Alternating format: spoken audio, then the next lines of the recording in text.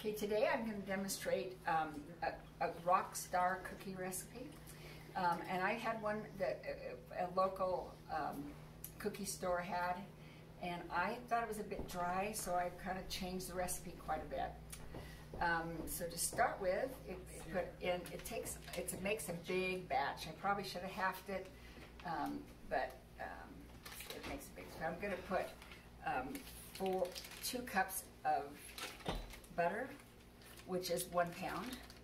It makes it easy to measure it. Just take a pound of butter. And then it takes 1 cup of granulated sugar, 2 cups of brown sugar. Oops, this way. And I like to mix that up. That's kind of frothy.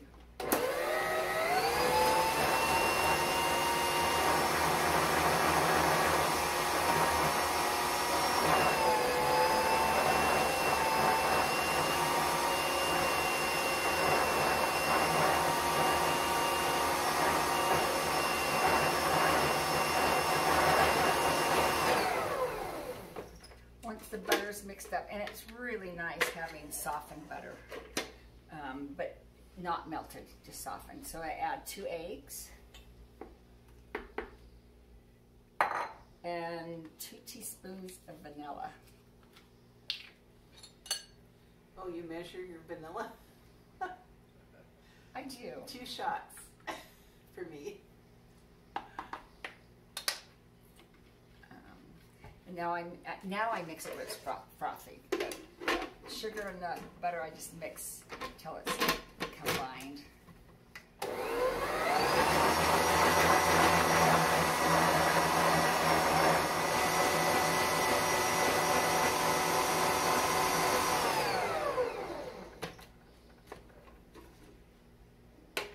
Now the eggs and vanilla is combined, I add the dry ingredients.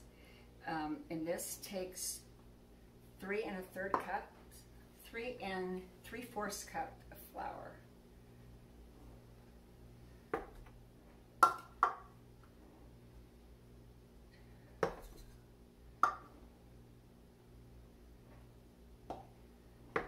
And 3/4, I didn't get a 3/4, so that's pretty close to 3/4. But you can get it 3/4 measurement. Okay.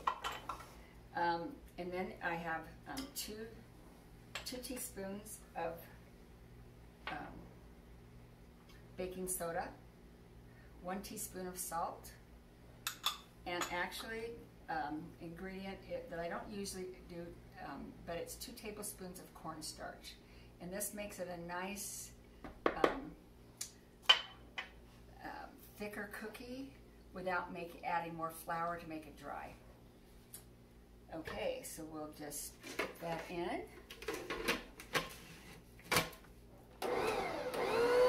Slow first, so you get the flour everywhere.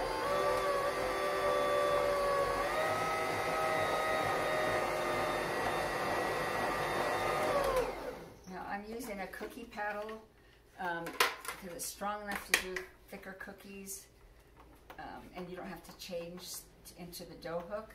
You could use just a dough hook, or I think it's too thick to just do the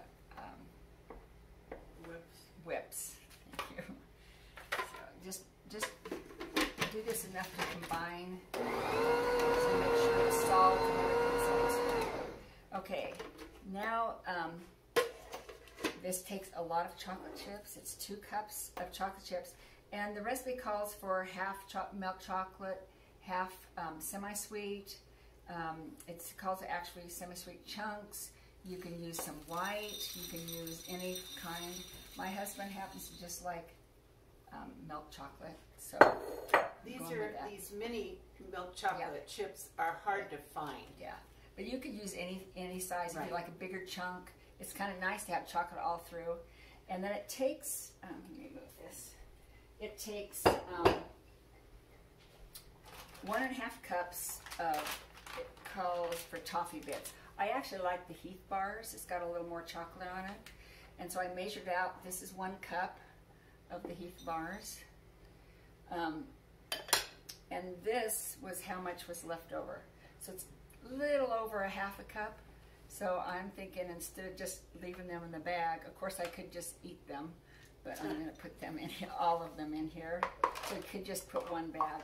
And then the other thing that gives it a little crunch is you put 1.5 cups of crushed pretzels. And I'm using these twisty kind. Oh, I opened it up upside down. But if you go the upside down, it's just the gold, the rolled gold, and it's just the regular twisted kind. And I do it with a rolling pin, and I just kind of tap it, because you don't want it crushed and fine. You want the pieces of crunch in it. So I don't want big ones, but I like big. So if you can see, there's some longer pieces in here and some shorter ones. So it just takes a light tap. Yeah, yeah. You're not rolling, crushing them in any fine. So you can see, I like pieces. If you don't like them, you can leave them out, or you can do more fine, whatever you want. We ought to try putting them through the dicer. Oh, that would be interesting to do. Okay.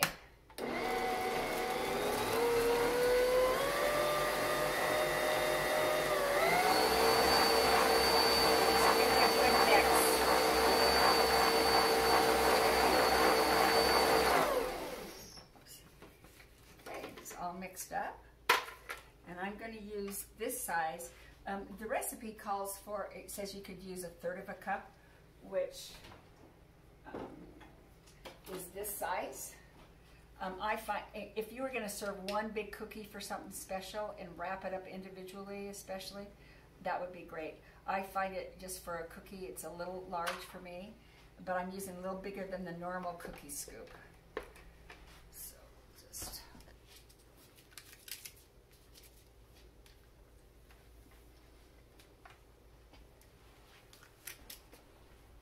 I'm just doing them 3 across because they're so big. And you can do the regular cookie scoop size, the size 40, which is about 1.5 tablespoons, and put them closer together. So there you go. It's the Rockstar Cookies.